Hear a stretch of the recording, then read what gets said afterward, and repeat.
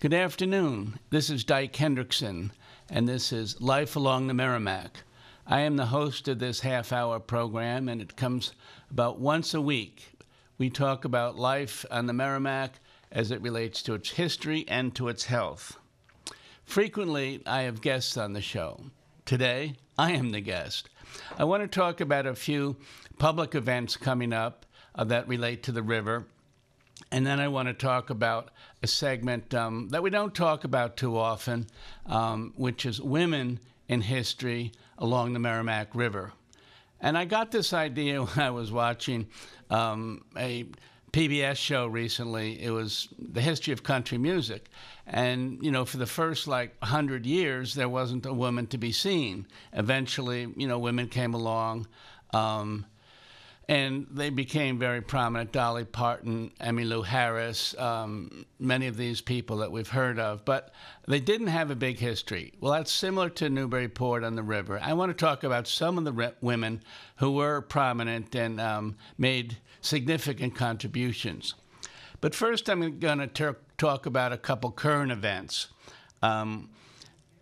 This community is becoming more interested in the health of the river, and I think there's several events this week that are interesting. And of course, they'll be on YouTube somewhere if you don't get to see them this week.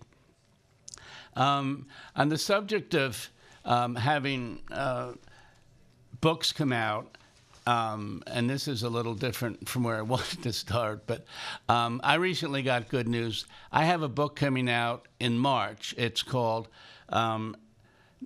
the New England Coast Guard Stories, and I just got word this week, so that's why I'm a little excited about it. I wanted to share it with you. For the last couple years, I've been going from northern Maine to southern Connecticut, interviewing Coast Guard people. So this is titled New England Coast Guard Stories, Remarkable Mariners. It'll be out in March. And I like to think persistence helped out here. I had everything in, the pictures, the captions, all the text. In December, I heard nothing. Several times I called and, got no response. So I wrote to the president of the organization, the History Press, and I said, did someone die there? I mean, can really everything be finished in December? And I never, don't have a date. I don't have an editor. Anyway, within an hour, someone, not the president, got back to me. And so I'm very happy to hear that in March, my book on the New England Coast Guard will be coming out. But before that happens, we have many things coming along, and several of them this week. Here are some events related to the river and its health. Tonight, and it is Tuesday, October 15th, there will be a lecture at the Newburyport Library titled Life and Work on the Merrimack. It starts at 7 and will be presented by Melissa Drake from the Buttonwoods Museum in Haverhill. It'll focus on how the river shaped the economic development of the community. Now, in the 18th century, timber was cut and sent down the river. As a result, communities like Newburyport were able to develop many shipbuilding businesses and enterprises associated, such as twine, sails, steel forging, that type of thing. In the 19th century, textile mills, including in Lowell, Lawrence, and Haverhill, harnessed the power of the Merrimack River to develop industries that employed thousands. This is one of the first great migrations to America when people from Europe came and worked in the mills. I think we know that Lawrence is called the immigrant city. Lowell has, 50 different nationalities represented there. And so these are events that happened as a result of those textile mills. And so on Wednesday night, so much pollution came of that. And so she's going to be talking about how the river created jobs but caused pollution as well, and how we can change it. On Wednesday night, October 16th, there will be a lecture called Nature in Flux, Managing Change at the Parker River National Wildlife Refuge. Biologist Nancy Paul will speak, and it'll start at 6:30 at the Senior Community Center. The event is hosted by Storm Surge, which is a local organization designed to bring attention to environmental changes. On Thursday night, the director of the Better Future Project will speak at the Central Congregational Church at 14 Titcomb Street in Newburyport at 6:30. The speaker is executive director of that organization, Craig Altermos. He's based in Boston. His subject will be building a movement to tackle the climate crisis. So he goes around and talks to different groups, talks about the concern, of course, of the river, and the Merrimack River is of concern. And I think he has knowledge of the political area. You know, how can people, how can organizations band together to have stronger environmental regulations, to put pressure on local political figures to help out with cleaning the river, and in general have a force that'll speak up for environmental elements. Now, those in the Merrimack Valley, many are certainly interested in that. We've had a lot of pollution recently as a result of CSOs, combined sewage overflows, and that happens when, in a heavy rain, the sewage treatment plants in Lawrence and Lowell and Haverhill, they get rainwater as well as sewage. Many millions of gallons flow into the treatment plant, and it can't handle it all, so it has a discharge. And that means raw sewage gets into the river. And because of climate change, because there are more severe short storms, particularly in spring and early summer, we're getting more sewage and effluent coming down the river. Clearly, Newburyport's at the end of the line, so we're conscious of it. And my guest last week, Bob Cronin, who was a city councilor for 8 years and a boater for about 30 years on the river, you know, he confirmed this. I said, you know, Bob, we keep hearing about this, sometimes in the newspaper, sometimes in papers or by speakers. Are you aware of this? And he said, absolutely. My boat's in the Merrimack, and, you know, sometimes it's dirty in the morning. At times you can see effluent. There's a group of us that used to go swimming upriver, you know, at a place they always considered quite clean, and this year we didn't do it. We've said, you know, I don't want to take the risk of getting in there. So here is a boater who's been on the Merrimack for 30 years saying, yeah, it's getting bad. So that is one thing you can go to Thursday night at the Congregational Church at 14 Titcomb and learn about organizations that are working for better environmental conditions. All those 3 events are free. On the subject of meetings and community involvement, I noticed that it appears city leaders are pushing back a little bit on developer Stephen Karp's plan to build waterfront west along the river. Karp, of course, is a nationally known builder, and he owns the most commercial property in Newburyport.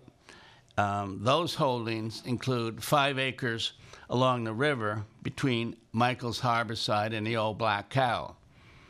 Karp's plan is to build about 200 condos on that property. And if he makes money, once things get going, he says he might build a 80 to 100 room motel on the property. His company, New England Development, is also planning retail stores. I had to laugh. I'm a former reporter for the Daily News here in Newburyport, and I remember when this plan came out 2 or 3 years ago, people were so-so about the condos, and they thought, wow, a motel might be a good thing, because we have a couple inns in town, as you know, but we don't have a motel that is near the water.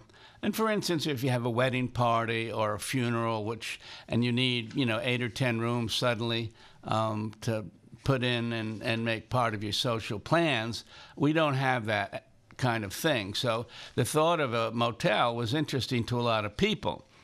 But later it came out that, well, once the condos are well underway or finished, then we'll consider building that motel. So suddenly, it wasn't quite as appealing. And early on, as I say, 2 or 3 years ago, the early public reaction seemed to be, well, he owns a property, he can build there. But many residents seem to be objecting to that now. They say 200 condos and perhaps 180 hotel rooms is too dense for that parcel.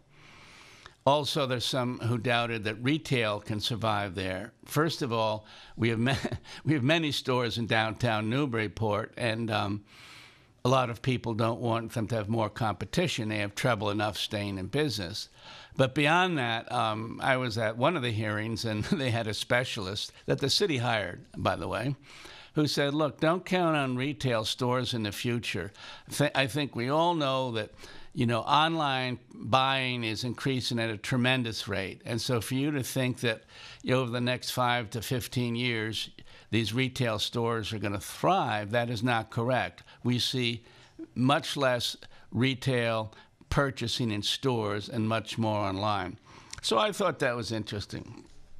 Actually, Mr. Karp spoke to the Newburyport Chamber of Commerce last week, and he was candid about one thing. He said, I have to have density to make money on these condos. In other words, he wanted a lot of condos to make a lot of cash. He is going to have some open land there, a park, and I think the boardwalk will be continued. But this seems to be coming at a time when a number of public officials are showing concern. They feel their goal is to protect the city, and this is their one time to do it. So the planning board, along with the city council, decided to look at the ordinance again, the zoning ordinance, and perhaps make it tighter, perhaps have it allow fewer condos, perhaps have an element that makes sure that they provide adequate parking. It was kind of curious when someone criticized the CART plan for not having enough parking spots that the zoning ordinance required. He said, well, a lot of people have Uber and Lyft these days. They don't drive cars so much anymore. I had to laugh at that one. I mean to think that we're going to change to Uber that fast and, leave your car at home in Newburyport or in, Lexington or Haverhill and take an Uber. I found that a little difficult. But city officials are looking closely at that now. Also, I think they're looking at the fact that this is low-lying area. Storm Surge, which we mentioned before, is an organization that talks about what if. What if we have a big storm? What if we do have sea rise and river rise? It could flood that area. And in fact, the city, under Mayor Donna Holliday, has a resilience committee, a committee set up to make plans for the day that we might get too much rain or too much flooding. So it's curious that this enormous residential area is going to go into a low-lying part of the river. So these are things that city officials are starting to look at in a new light. It reminds me of a development 4 or 5 years ago that was projected for property owned by the Newburyport Redevelopment Authority. This was downtown, right next to the parking lots in the downtown and where the firehouse is. There's about 4.2 acres, which was owned by the NRA. And they made a deal with a developer in Rhode Island to build condos, build some stores, build some, they'd have a park as well, but this was going to be, dozens and dozens of condos.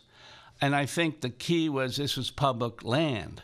And so many people said, why are we giving away public land for more condos that no one from Newburyport's going to live in anyway?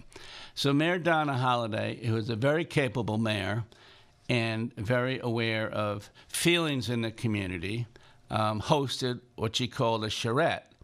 Now, this is not charades, although there might be some connections there. But this was a community meeting, and it was set up to hear different views on this. So it wasn't a public meeting where people stand up and I think I like this, I don't like it. It was at one of the local churches in the recreation room, and it was based on asking questions of what do you like about this? What do you really want for the downtown area? What do you want done with this open land? And about 110 people came. Again, I'm a former reporter for the Daily News, so I covered it. And more than 90% of the people said, we really don't want this. This is public property. You know, they don't make waterfront anymore, like the phrase goes. And so it wasn't voted down per se, but this charrette did elicit the fact that people did not want building on this public land. And Mayor Holliday, you know, pulled back and basically said the people don't want this. Now, and so it was never built. And as a result, a partial result, they're taking parking off the waterfront as we speak, and they're going to put more parkland in there. So the charrette, you know, had a reason. It did to exist to hear what people had to say. They said it, and so as a result, we don't have condos, but we have a new park coming. We're losing a lot of parking spots, if you haven't noticed yet, along the river. But these things do happen. So anyway, those are some of the things. The big difference is that was public land with Waterfront West, the CARP development. That's private land. So we will see how that all develops. But right now, it seems like the city, the council, and zoning board members are taking another look at it and seeing if that's the best way to do it, and certainly wondering about a density where there would be 200 or more condos coming in, and would there be parking? Would it take away from the city's quality of life? That type of thing.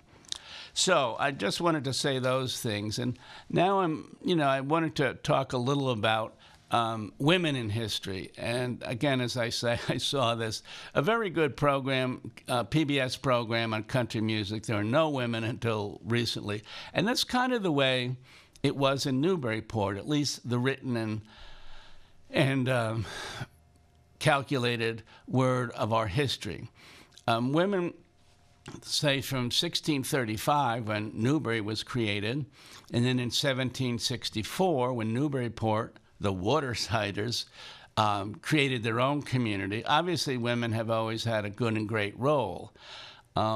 Sometimes they had to keep the house going. They had to have the children educated. They had church responsibilities. But in terms of professional life, as we see today, they didn't have so much of a place. And so in my book, one that I wrote some years ago called Nautical Newburyport, I did have a chapter on that. It was called Now Let Us Praise Famous Women. And so I wanted to read a little from that and mention 8 or 10 women who we usually don't hear about, but were central to history and, are valuable that we know about it. Newburyport has had strong, capable women since well before its inception in 1764. But the greatness is not easily documented because most are not in history books. Certainly one of the strongest attributes was coping. Hundreds of husbands, brothers, and fathers were lost at sea, and countless numbers of women had to make do after their breadwinners disappeared. In this nation's early years, women were not part of the history of Newburyport or any other community, at least by historians that worked at the time. And one example I think of was in the mid-1852 era. Fishermen always went out some 2 to 5 miles and came back at night. Others would go out for a few days. And they would go north and east, sometimes very far away. And in 1852, there was a very large storm called the Yankee Gale. And boats from all parts of the North Shore were caught out in the gale, could not get back to land. And it was later recorded that 92 vessels, fishing vessels from the North Shore were lost. and 24 of them were from Newburyport. So you can just imagine the terrible moment and the terrible difficulties that the women of the family were suddenly faced with, the mother, the wife, the sister. The ship, their vessels were lost. They were never found. And this happened frequently. On a larger scale, ships were lost off of the coast or on their way down past South America with regularity. Many ships never came back. So women had a tough time. But that being said, there were several women who, do remain, their names are in our history today, our lexicon of women. One of them is Anna Jakes. Of course, we've heard of Anna Jakes Medical Center. She lived from 1827 to 1911, and her generosity marked the beginning of Anna Jakes Hospital. And she, as the story goes, that in about 1881 or 1882, Anna Jakes was a single woman, a lifetime resident of the area, and she gave $22,000 to get a clinic/hospital started. Now, $22,000 was a lot of money then. I mean, it's a lot of money now for me. It's an enormous amount. But, it's perhaps worth $2 million in today's money. But she was generous. She inspired others to give money. And the first Anna Jakes Hospital was built in about 1882. We've seen it grow. And it's an exciting thing. We have a great hospital now. Anna Jakes was a key element of that. Another name that does resonate even today is Emma Lander Andrews, who was a teacher of Johnson Grammar School on Hancock Street. And she was a co-founder of what was then the South End Reading Room. She lived about a century and a half ago, and she led the drive to provide families in the South End with reading materials. In 1905, a house at the corner of Purchase and Marlborough Streets was purchased. As Andrew's health deteriorated in the 1920s, the reading room was transferred from her possession and became a branch of the Newburyport Public Library. So we've probably heard of the Emma Andrews Library. It's still there in that wonderful residential section on Marlborough Street. I love to go there myself. And she was the one who got that started. Here are a few other women who may not be very well known, but I just like to get their names out there so we can just say, well, we're doing our best to find out women's good influence. Jane Andrews, from 1833 to 1887, was an educator and author. She opened one of the first city's girls' schools in a family home at 188 High Street. She published several volumes of children's stories, including The Seven Little Sisters Who Live on the Round Ball That Floats in the Air. That was in 1862. So that sounds like a good text. Minnie Atkinson. We have Atkinson Common here. We used to have Atkinson Lumber. She lived 1868 to 1958. She was a journalist and author. She is known for her book Newburyport in the World War, and this is World War I, which discussed the community's contribution to the World War I effort. She also wrote a text entitled A History of the First Religious Society in Newburyport. And her grandfather was the founder of Atkinson Coal and Lumber, and she also wrote for the Newburyport Daily News. So she was active. She wrote a couple books. She was a journalist and author, and from one of the lead families of that period of time. Elizabeth Bray has gotten attention recently. She was a diarist and world traveler, and in 1854 she boarded a boat captained by her husband, Stephen Bray. Now, women did not go on ships in those days. There were a few, such as Elizabeth Bray. But, today, of course, we have the Coast Guard, which is replete with women. 40% of the Coast Guard Academy's freshman class this past year were women. And there's 6,000 women in the Coast Guard. So women are getting on ships nowadays, as can be said. But at the time, it didn't happen. But she was adventurous. Her husband evidently enjoyed her company, and so she went on several long trips. One of them that I recall in about 1854, she boarded a vessel with her husband. She left her 2 sons on the pier. They were 11 and 10, and they were going to stay with an aunt and an uncle. They didn't become homeless. But she took her 5-year-old daughter, Fanny, and Fanny later wrote about it and became quite an author.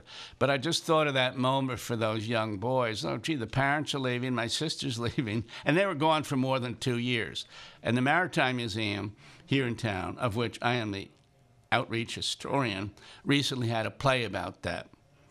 There are a couple other names that you might hear, or at least know about. Hannah Colby Fowle, 1838 to 1929. She was one of the first businesswomen of the day. She owned what was known as Fowle's Market, Fowle's store at 17 State Street. Now, there is a Fowle's Market on High Street, but this is on State Street. It had a soda fountain, and it sold a variety of newspapers and magazines. And those, who remember the 80s and beyond that, until about 10 years ago, remember, there were a lot of magazines at Fowle's. That's on State Street. So that was Hannah Colby Fowle. Another woman who sailed was Mary Newton Graves, sailed with her husband, Captain Alexander Graves, on many journeys. In 1860, they went to Liverpool, encountered a severe storm, and the captain was disabled. History has it that after 10 years at sea, Mary Graves was able to take control of the ship, and she brought it safely into port. So there's a woman coming to a good aid in a tough period of time. Dr. Abby Noyes Little lived from 1872 to 1952. She was the only physician in Newburyport to go abroad for service in World War I. There were others. One of my favorites is Euphemia Vale Smith. She was a local historian known as Mrs. E. Vale Smith. In 1854, she wrote the text, The History of Newburyport, from the earliest settlement in this country to the present. I've used that book many times for my writings, and she did a terrific job. Martha Wheelwright is another woman who we might remember, 1804 to 1888. She was a philanthropist and longtime supporter of the Society for the Relief of Aged Females. Now, there is a big house on High Street, until about a decade ago, was known as the home for aged women, and she had started it. It lasts more than a century. That organization still exists. They still help women in need. At this particular point, though, they don't own the building anymore. But I think that's, a wonderful thing that a woman did start that, and it still continues even now. We've had several mayors who are women: Lisa Mead, Mary Carrier, Donna Holliday, and Mary Ann Clancy. So we've had 4 women as mayors. And another thing, and I know our time is ending, which is too bad because I actually have more women I can talk about. It was about 1856, Newburyport became the first city in the country to have public education for women. Now, there were schools that taught French and, horseback riding and whatever, but they were private. And there were other elements, schools. But this, in Newburyport, it was the first one where town leaders voted to have tax money go to a school for girls. And from 1856 to about 1868, it was a school right on Washington Street. And many girls, in fact, I have a photo in one of my books that show about 30 or 40 girls outside. This was the first one in the country. That's pretty exciting. So women have done a lot of things here. That girls' school, by the way, was closed in 1868 for consolidation. We've heard that word. And it burnt about 2 years later. So it's no longer on Washington Street. But it was the first in the country for girls. So those are some of the things that I wanted to bring up. I'm Dyke Hendrickson. I'm the host of Life Along the Merrimack. I'm the outreach historian for the Maritime Museum here in town. And we talk about the history and health of the river. It's been good to be able to be here today. We'll have a guest next week. We'll talk more about the Merrimack River. And until then, go down to the river, appreciate it, and it's one of the lifebloods of this community. Thank you.